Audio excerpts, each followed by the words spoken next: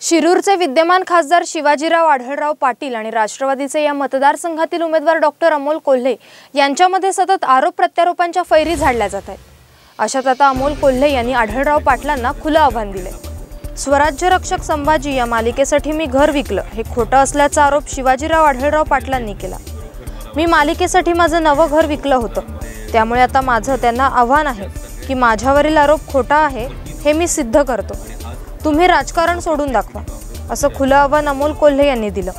त्यामुळे आढळराव पाटील आता कसं उत्तर देतात हे पाहावं लागेल। मला वाटतं विरोधकांनी हीन पातळीवरचं राजकारण सोडावं। 6 महिन्यांपूर्वी माझ्या वडिलांचं दुर्दैवी निधन झालं आणि आपल्याकडे वडिलांचं निधन झाल्यानंतर वडिलोपार्जित संपत्तीचा जो भाग असतो त्यामध्ये तो किती हा त्यांनी शांतपणे बघावा। छत्रपती संभाजी महाराजांविषयी जी आस्था आहे, जे प्रेम आहे, त्याचे दाखले मला या अशा पद्धतीनं वेगळी शिवप्रेम दाखवणाऱ्या व्यक्तींना द्यावेसे खरोखर वाटत नाही। आता मागच्या मुलाखतींमध्ये जो हा जो विषय आलेला आहे याचं मला भांडवल खरोखर कधीच करायचं नव्हतं। एका टॅप झालेला फोन नंतर ही गोष्ट लोकांसमोर आली।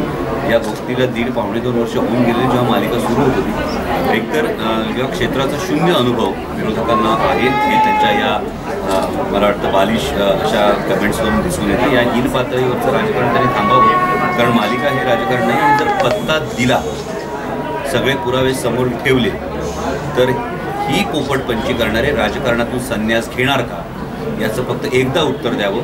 होऊन जाऊ द्या आमने सामने। छत्रपती संभाजी महाराजांचं प्रेम हे सच्च आहे, हा सच्चा मावळा आहे। मी पुरावे दाखवतो, तुम्ही राजकारणातून संन्यास घ्या। बेल आयकॉन दाबा आणि यासारख्या इतर बातम्या बघण्यासाठी आमच्या चॅनलला सबस्क्राइब करायला विसरू नका।